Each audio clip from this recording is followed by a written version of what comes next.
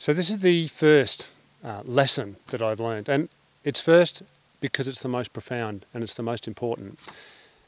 And it's a magnificent but very simple picture of a person praying to a duck.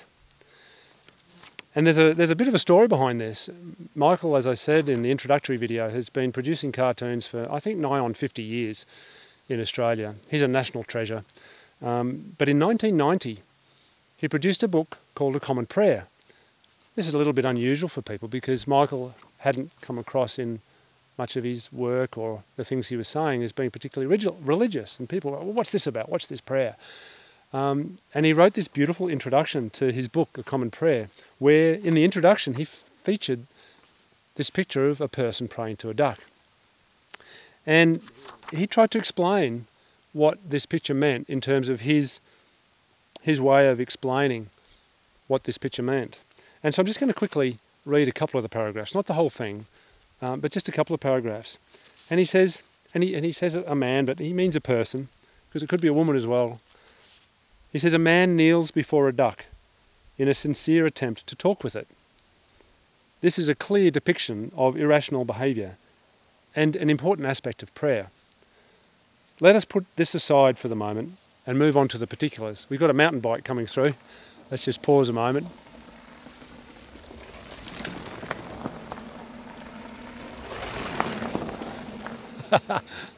So the mountain bikes have come through. Let's go on. Let's carry on. We're in the bush here, so it's fine. So he says, the act of kneeling in the picture symbolises humility.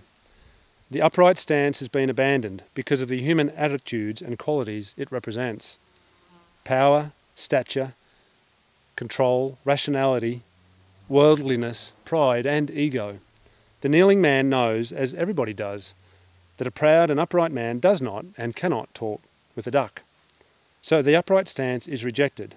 The man kneels. He humbles himself. He comes closer to the duck.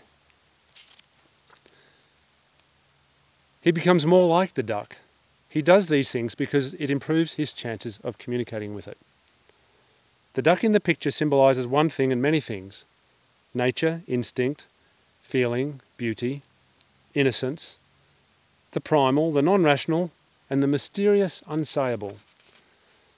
Qualities we can easily attribute to a duck, and qualities which coincidentally and remarkably we can easily attribute to the inner life of the kneeling man. So, to his spirit and his soul.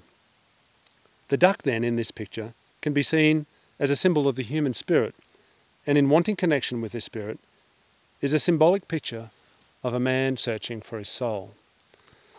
It goes on. We don't need to read the whole thing. But this touched me very strongly when I first saw it, when Michael published it. And it's been very paramount in all of my work with TFT ever since. And that's because what I learned in all of my work is that it's absolutely fundamental, if you're going to help bring change in the world, that you're absolutely connected to who you are. And the reason for that is that when you're in a room with someone and you're trying to convince them of the wonder of your idea and trying to bring them to change behaviour, to do something different, if they're operating, thinking only from their brain or thinking about things like quarterly results, profit and loss statements, they're not going to make it. Whereas if you can connect them to fundamentally who they are, they don't want to be destroying forests, they don't want to be killing orangutans, they don't want to have slave labour in their supply chains.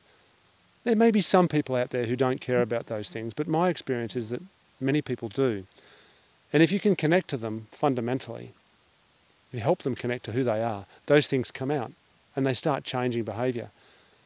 And this was evidenced in the work that we did with Nestle and other companies, where they said, we don't want to kill orangutans, that's not who we are. But this sort of discussion was made possible because we didn't go in there trying to shame them or blame them. If you go into these rooms connected to who you are, you inspire the other to connect to who they are. And they look at the world in a very different way. So this cartoon of a person praying to a duck is fundamental, I believe, in the work that we all do to try and bring change. If we can connect to ourselves, if we can see who we are as people, our values, our soul, who we are, all our failings, then we go in with greater humility. We don't go in there trying to tell people how to do things. We don't go in there thinking we are right. We can go in there in a much more open way and listen to the other and inspire the other to listen to us. And I think that's the key lesson that I've learned through all of my work. So this first slide is really about inspiring you all to understand who you are, get connected to that, and live from that place every moment of your life. It's a struggle, and Michael says that in his introduction. It's a lifetime struggle, because we don't always make it. Things can knock us off course. But if we can come back to that place and really live from who we are inside, we have a far greater chance of helping the world and helping other people in the world to be a better place. So that's the first one. Thank you.